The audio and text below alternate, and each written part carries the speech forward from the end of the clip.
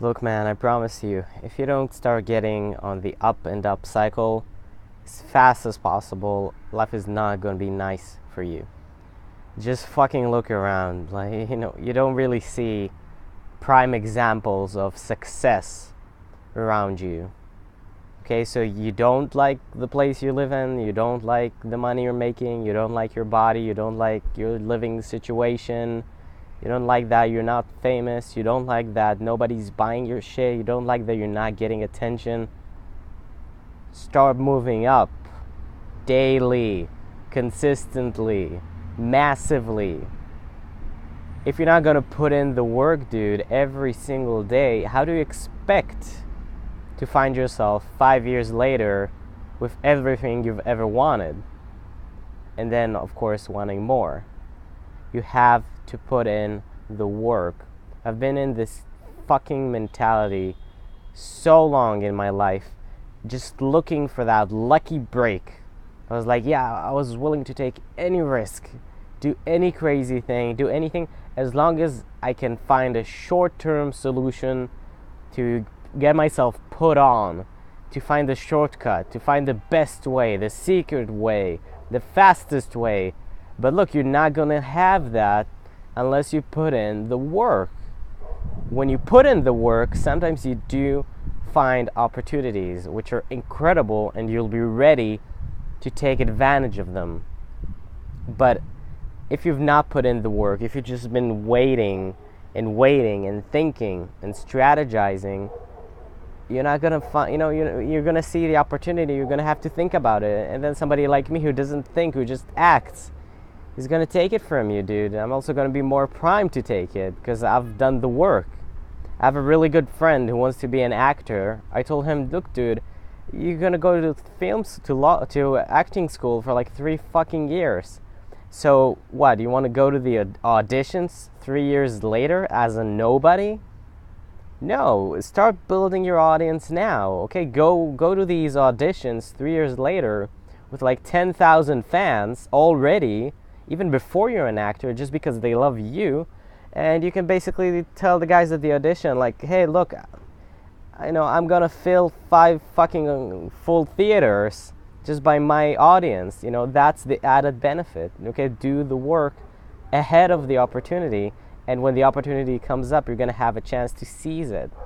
I've also had a chance today to look at some of the things I wrote in the last few years, because I try to keep everything.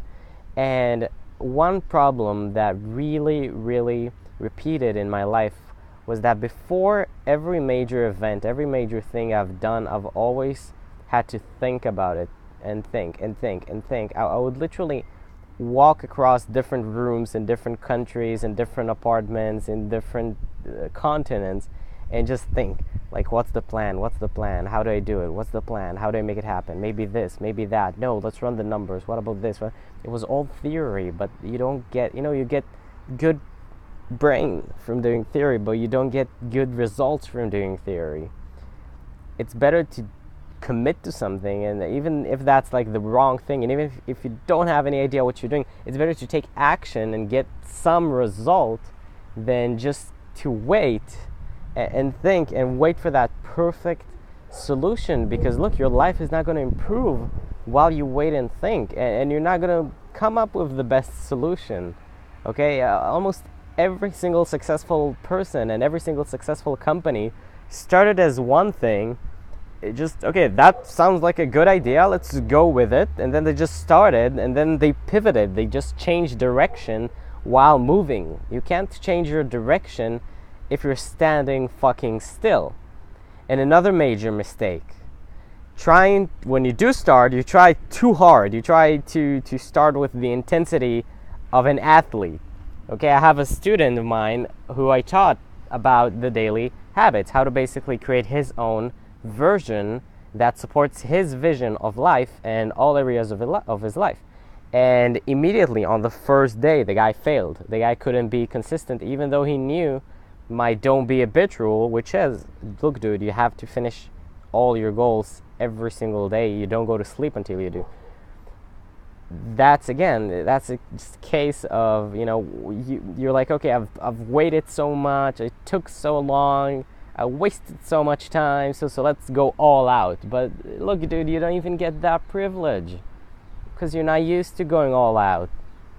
So you're gonna have to build it up slowly. And this is coming from a fucking perfectionist, somebody who spent 2 whole years learning, eat 1 apple a day, do 10 push-ups every day, 10-minute meditation. Yeah, I had to learn that shit because I was so stifled by my perfectionism. I couldn't do anything because it would either be all out or nothing at all. Now, once I mastered consistency, again, keyword, mastered consistency, then I started applying both. Then I started going massive and consistent. But I told you, if whatever habits or actions you need to take, you can't be consistent on them 7 days a week, no matter if you're sick, depressed, happy, sad, good things happen, bad things happen. If you can't be consistent 7 days a week, you're done.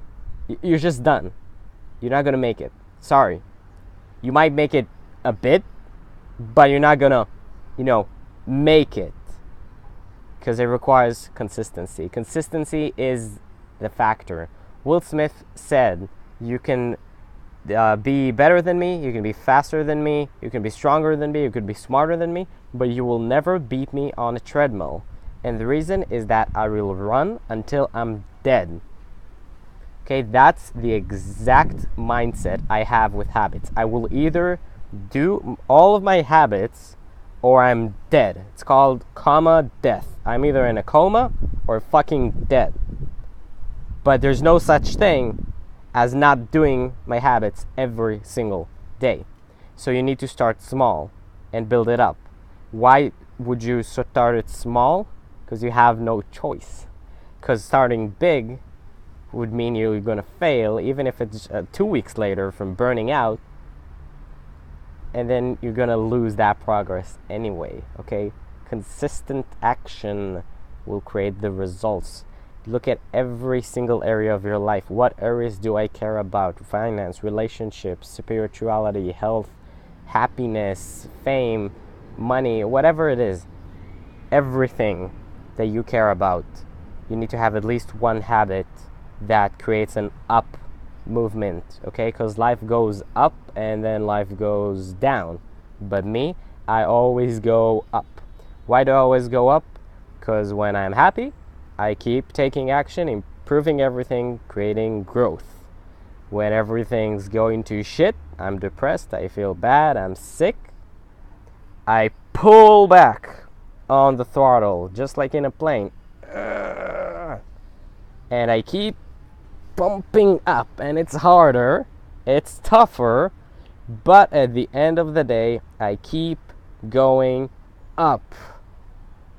Start doing that for yourself, please.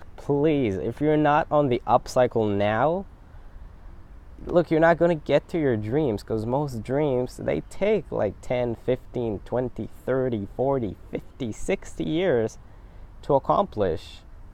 The bigger they are, the more compound interest you're going to have to build on your positive habits.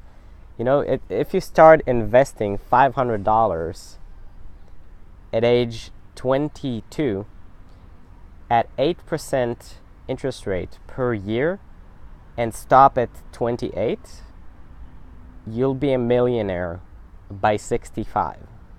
Not that I'm saying it's a lot of money, but people like to use $1 million as a lot of money example.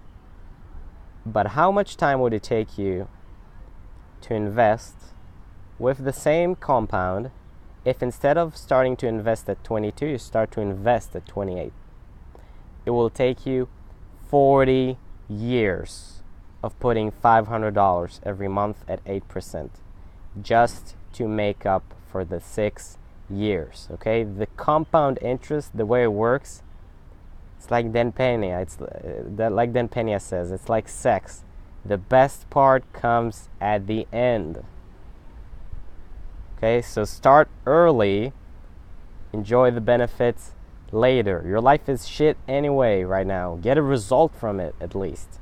Plant the seeds so that next year, or in the next 3 years, or in the next 5 years, you'll be where you want to be, and from there it's just up and up. But just complaining or bitching about it or thinking about it or being not consistent about it, it's not going to move you anywhere, dude. It's going to get you more frustrated.